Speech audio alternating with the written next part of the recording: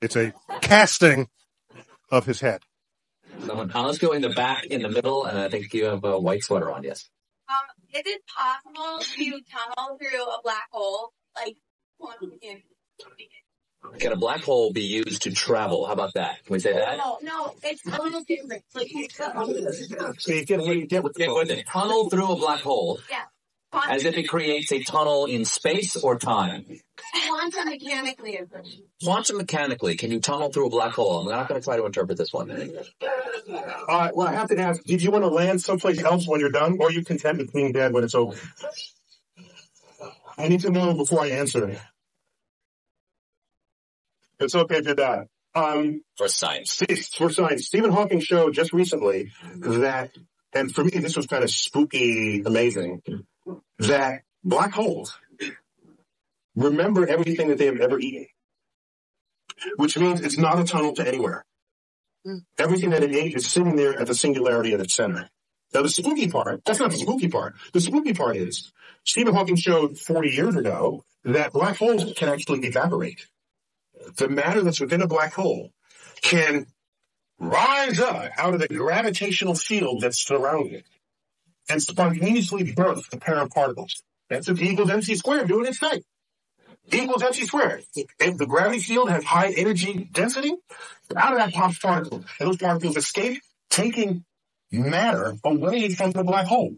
From the gravity field of the black hole. That's got to fly in the face of how we think of a black hole. Yeah. A black hole, gone forever. Because nothing escapes, because nothing can surpass the energy needed to go faster than the speed of light. Except quantum mechanics, this quantum physics from the 1920s gets you out of that problem. That's a classical understanding of black holes. You layer quantum mechanics on it, weird stuff happens.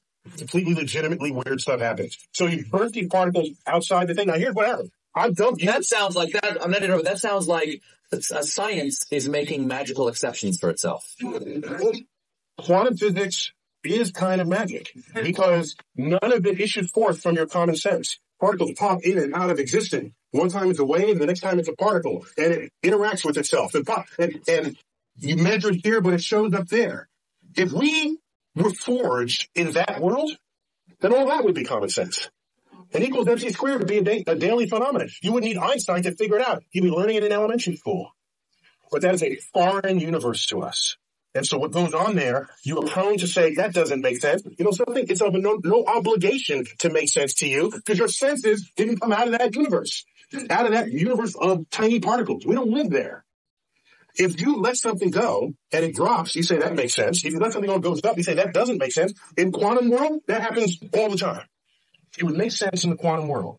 So I submit to you that if I take your body and dump it into a black hole, what Stephen Hawking showed is that all the particles that went into the black hole, let's say it's Stephen Colbert black hole, okay? No other contaminating bodies but your atom in the center of this black hole. And I wait around, and out here in the gravity field, particles pop into existence. And I make a check. How many protons? How many neutrons? How many electrons? How many neutrinos? By the time this black hole is evaporated, it would have been every single particle that you were having fallen in the first place. Extracted out of the energy field of the black hole. So it remembers who you were even out in the gravitational field. That's spooky. Black hole now gone. Gone. This has popped out of existence. It's evaporated. By the way, it takes several trillion years for that, so don't wait around for it. How do you figure all